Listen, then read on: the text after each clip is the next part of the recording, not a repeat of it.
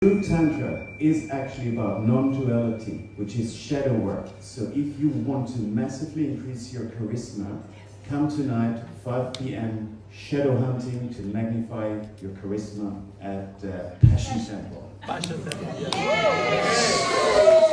I've been working with Klaus for 3 years, okay? Klaus was one of my coaching clients. I really saw his soul the first time we were at Ada. I was teaching and we were looking into each other's eyes. I said, wow, so brother, you have a beautiful soul. And then later on he asked me, oh, can I work with you on some coaching? I said, yeah, great. And then we started doing some shadow hunting.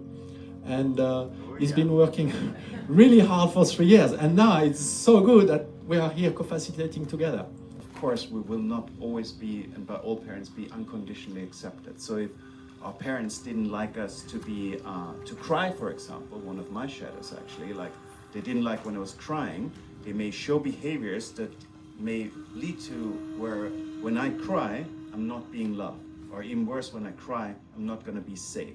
So at some point, I'm gonna put that in my shadow, I'm gonna become my own parent that is repressing this aspect of myself, the emotion of sadness. And this is one of the ways how shadows are created. Things about yourself that you definitely don't want anybody to know about yourself, you land right in the shadow. And another way, that's the scary part, the place where you don't want to look. And another part is like if you constantly see someone that's provoking you. For example, I was seeing like guys here who are like really good with the ladies, and part of me like, nah, man, and judgmental. And then this often can show like, wow, maybe this is showing something I want to be better at. So like this is called projection, and we'll be going more into this. To show yourself fully vulnerable. And this is what I love about Tantra, because the true essence of Tantra, the true ancient Indian Tantra was not so much about hanky-panky and you know, like temple nights. It was actually about non-duality, which means like showing all the parts. Shadows is parts that are separate from you, that you repress, and reintegrating that, which is the essence of non-duality, becoming whole again. But as long as you have massive shadows inside, you'll never be charismatic. People will just feel the difference between true presence and fake presence. So in my personal experience, shadow work is not about like discovering something about yourself and wanting it to go away, but it is actually about accepting. And one of the ways to pick the weed, like it's a metaphor, we don't want to like pick it and like throw it away like, oh, it's bad. It is actually self-love. It's actually one of the most powerful, like discover, oh my God, there's this pain, and I don't want to make it go away or like hide it, but actually say, oh my God, yeah, there is this pain, and I give it all my love, and thereby I remove the weed. And what you said actually about speaking up powerfully, this is actually one of the key aspects of charisma, is power. To speak loudly, to speak directly, to look people into the eyes.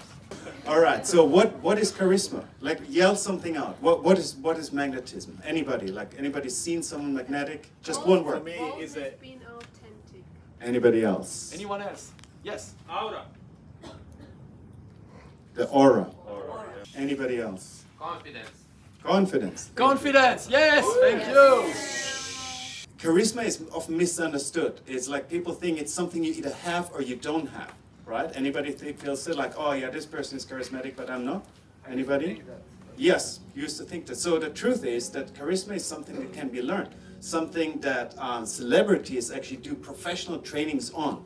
And the reason why we do actually work on the shadow is because the shadow, like all the things we're afraid of, all the things we want to hide, is exactly the thing that stops us from being authentic, being courageous, being brave, being confident.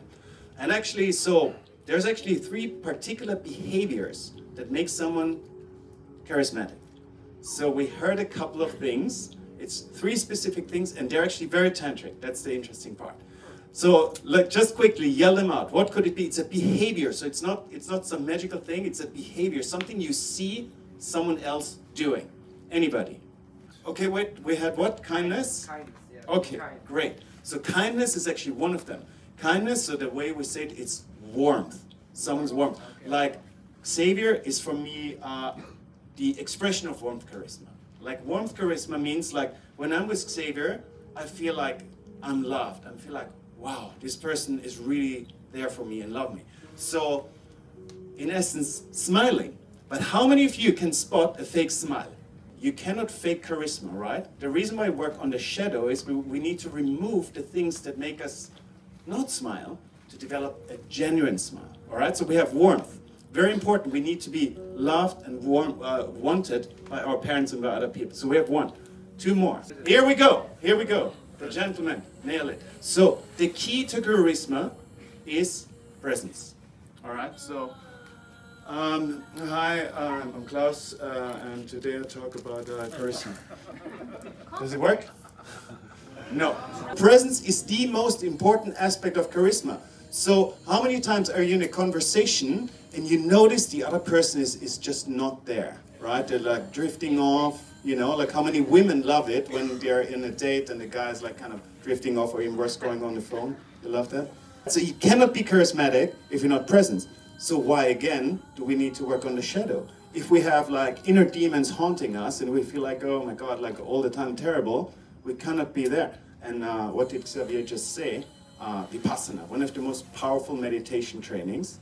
If you're in Vipassana for 10 days silent, trust me, you'll learn what presence is, okay? So we have 2 out of 3. What is the third one? So we have presence, the key. We have warmth, which means like the other person, we feel this person loves us, likes us, and we need something that balances out the warmth. Yeah, they're all good what you said. Yes. He wants another one. There's something, and we've been working on it already, so we've been using a lot of the exercise already. But it's where? Power, that's it. Xavier is a master of that, so it's going to be very hard to rate him. So what I'm going to be doing, like, I'm going to feel how present is Xavier with me on a scale of 1 to 10.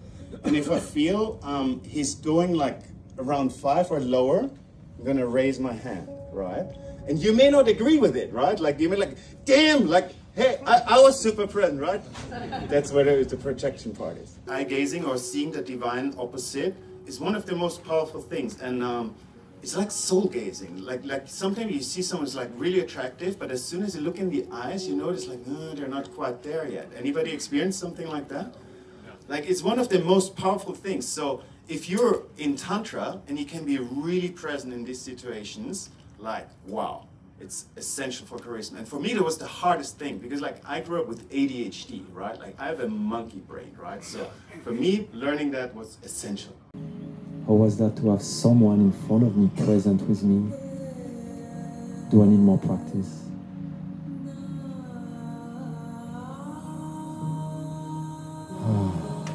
Take a deep breath.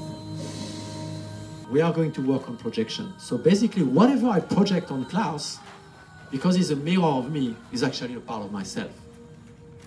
But because this world is so distracting, I often forget about it. I think Klaus is taller than is better than me at everything because look at him, he looks like a Greek god. But what if it was a projection of myself? But I don't know about it because I'm lacking self-confidence because my parents, and at school I was bullied and suddenly I don't see myself. So the game we are going to do is we are going to walk around the room and find someone that something is alive. And I'm going to say the magic mantra, hi, I'm projecting on you that you are very beautiful. And I know this is also an aspect of myself.